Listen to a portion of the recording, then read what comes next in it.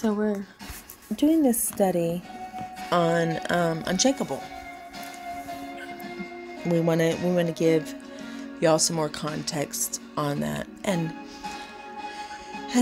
in our research, I find this incredible chapter. But so I'm looking up verses about when God talks about the things that are shaken and the things that are remain are the unshakable things. And there's a wonderful verse that we have referenced on the Facebook page, the Unshakable Love page, that is from Hebrews that really hones in on that message that we're finding elsewhere in the Bible. So anyway, I get to this reference in Haggai chapter 3. And I decided to start reading in Haggai chapter 1 because I want to understand the context, right?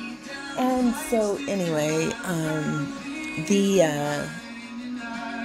I get stuck on Haggai chapter 1 verses 1 through 11 because it's crazy. Not crazy, but it's incredible what God's saying here. And so I thought I would give it to you in a little more modern context. So again, we're talking about Haggai chapter 1 verses 1 through 11 and how Mary sees it.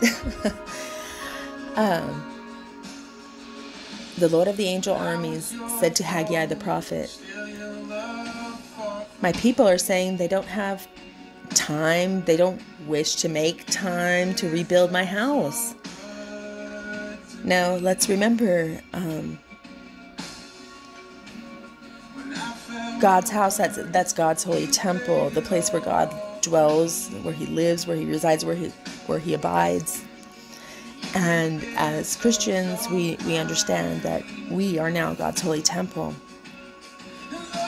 And so, let's listen to the message from Haggai to the people of God.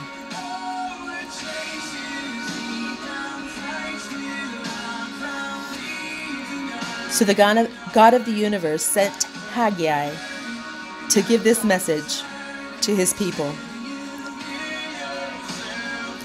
You've built yourself up quite nicely.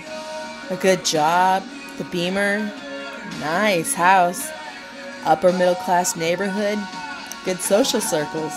Yep, you've got it all. But what's up with that building down at the end of the road?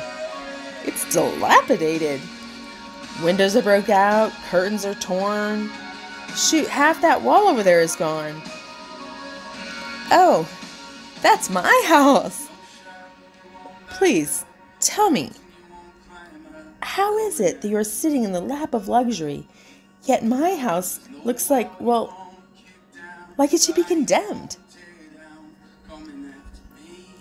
Can't you see what's going on? You're planting 40 acres of whatever, but only harvesting what would normally come from 10 acres. You eat but never feel content. You drink yet remain dehydrated. You have all the clothes that you could ever want, yet you remain cold. You keep earning and getting raises, yet you have less in savings and at the end of the pay period than ever before. Don't you understand why? It is time to rebuild my house. It's going to take some time, effort, some finances, and actual physically hard work. But my dear, you're not going to be okay and better until you acknowledge me. Make my dwelling place a beautiful place of honor. And when you've rebuilt my house, I will get excited about it. I will take joy in it and be honored. Before you rebuild my house, you hoped for bountiful returns on your investments, but the margins were slim at best. And that little profit you brought home, well, I caused the AC to go out in your beautiful desert home during the heat of summer. Now your profit will go to the cold wind blowing through your central air system, which your premenopausal wife cannot live without. Like, literally, one of you will die if it doesn't get fixed. Why?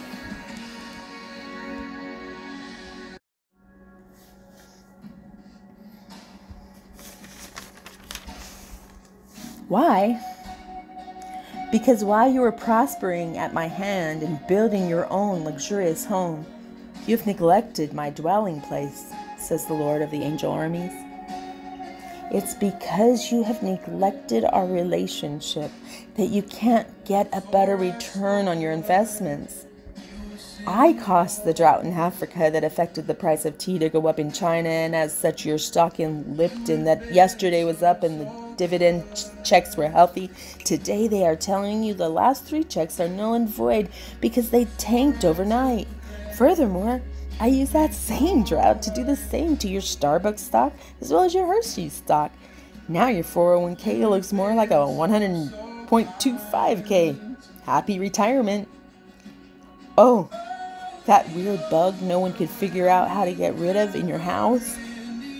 That infested everything in the every package and every container in your pantry? Yeah, that was me.